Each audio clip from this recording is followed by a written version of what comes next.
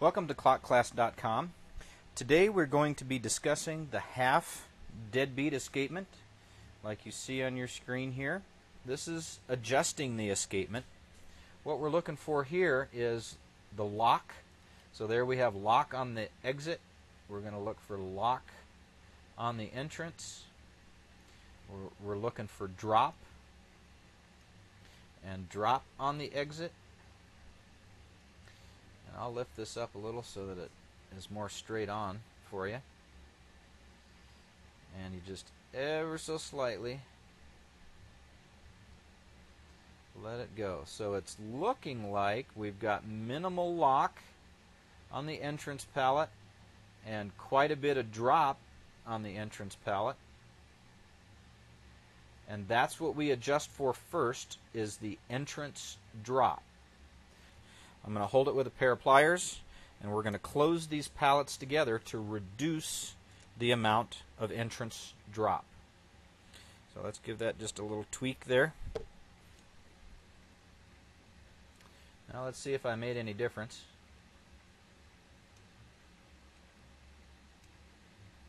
It doesn't. Yeah, I did. That's pretty good. I'm looking at it in a monitor, so I'm seeing the same thing you are. That's not too bad right there. You can see how it's slightly increased the lock and decreased the drop. And so I find that acceptable. And it looks to me like the exit drop is a little too close. There's not enough, insufficient. So there's insufficient exit drop. It could even be so close that it scrapes the back of a tooth. So I need to increase just ever so slightly. I need to increase the distance between the escape wheel and the anchor.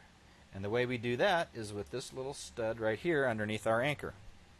So let's go ahead, take this off.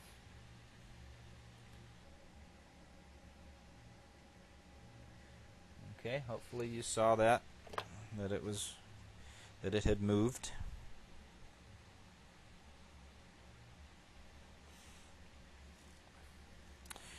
We'll put this back together here.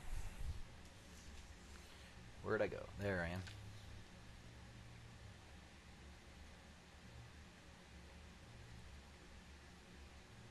That looks and feels very nice.